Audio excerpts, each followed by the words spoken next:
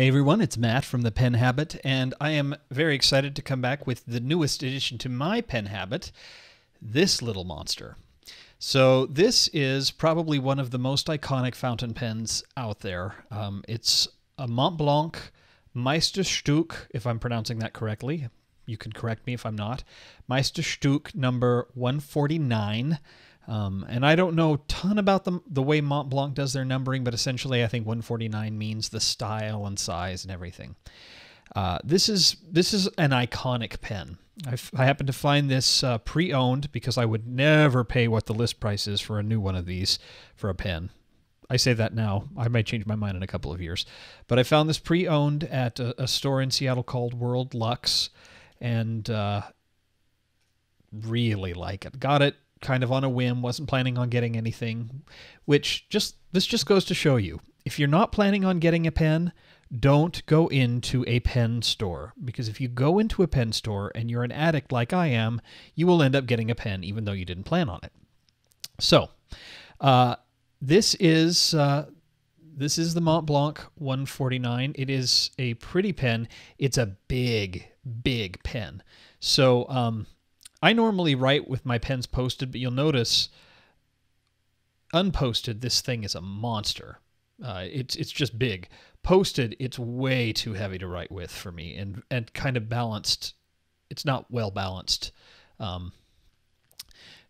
Quick review of what the pen looks like. It's your standard cigar-shaped pen, but very large, black precious resin.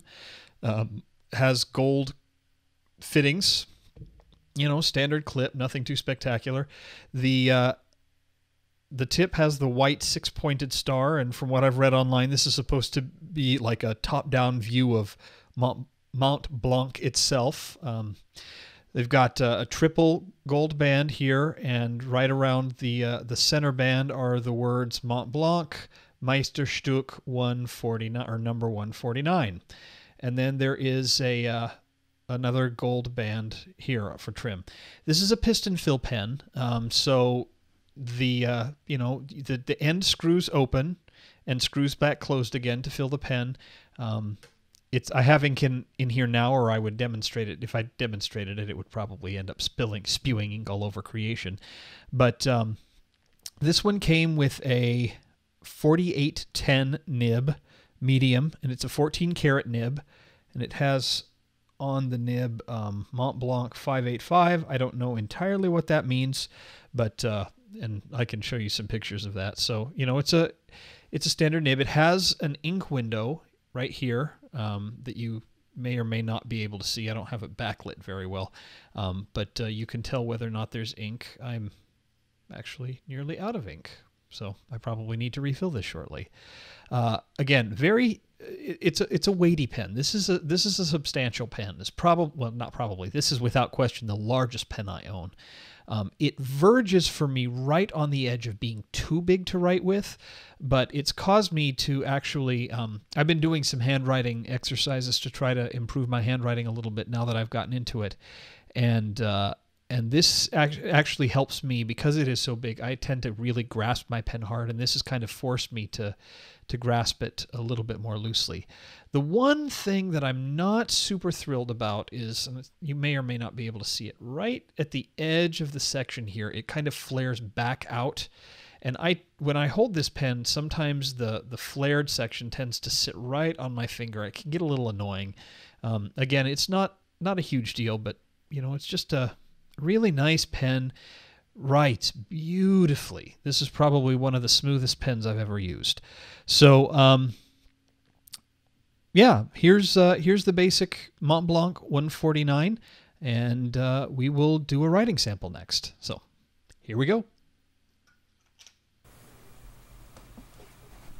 Okay, so here we are with the Mont Blanc 149 Meisterstuck, and I'm actually not inked up anymore. I had to clean out the pen between when I recorded the intro and when I did this. So I'm going to go ahead and fill the pen now. So I'm using Iroshizuku's Konpeki. And as I mentioned, this is a piston fill pen. So basically you just take the nib, dip it in the ink, unscrew it to open it up, and I'm actually not going to fill it all the way up. I don't need it filled all the way, but I am going to fill it a little bit of the way, and screw it back closed.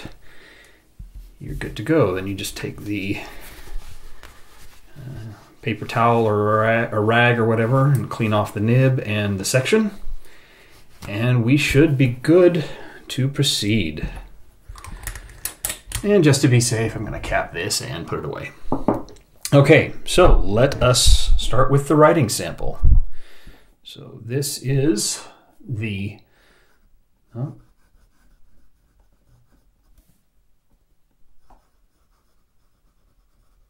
Blanc.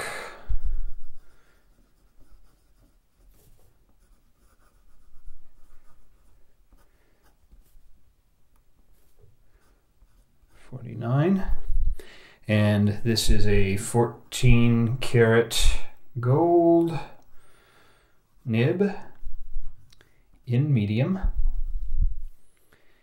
We are writing in Iroshizuku Konpeki, and of course we are on Rhodia dot pad, 80 grams.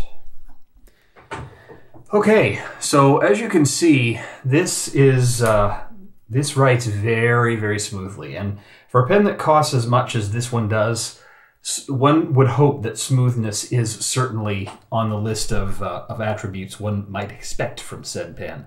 But this one does not disappoint at all. So let's just do a little quotation here.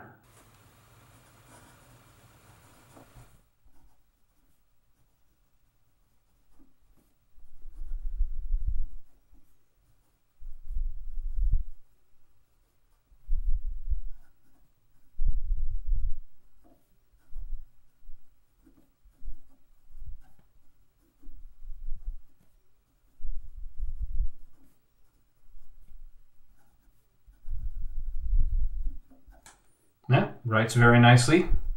And of course, from Gypsy. As I said, I'm a musical theater nerd. There's just nothing you're going to do to get that out of me.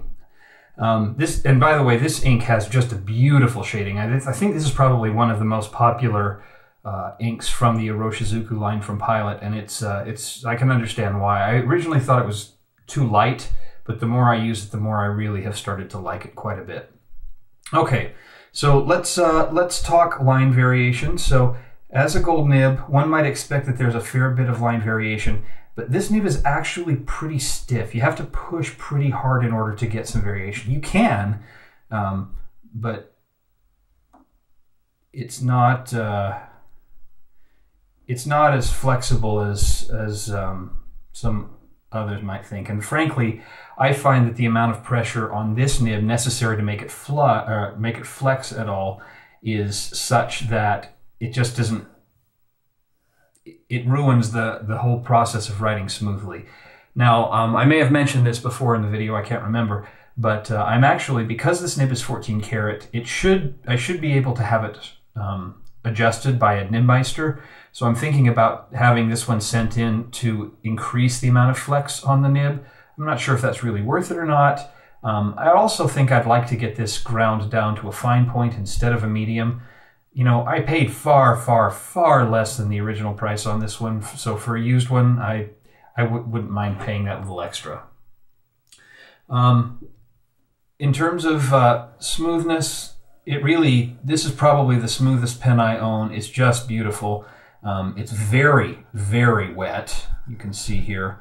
And don't misconstrue the gaps in my drawing or my scribbles for, that's just lack of hand control. But you'll notice it's exceptionally wet. And this ink actually dries pretty quickly. So to have that kind of wetness is a good thing. And I enjoy it. It's just a nice, juicy, happy nib. And I have never had it exhibit any problems with keeping up with me. I'd write quickly, but I can't think of things to say.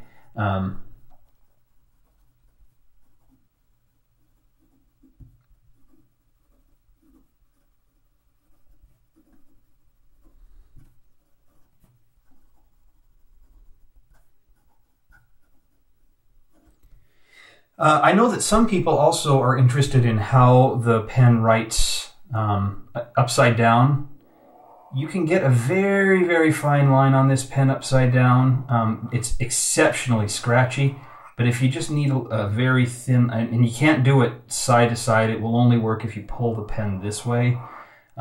Obviously, my suggestion is if you're going to do any upside down writing, do it very, very lightly, especially on a pen like this. It's not meant to be used that way, and you'll notice as soon as I did that, I got a little bit of skipping right there. But for the most part, I have really enjoyed this Meisterstuck 149 from Mont Blanc.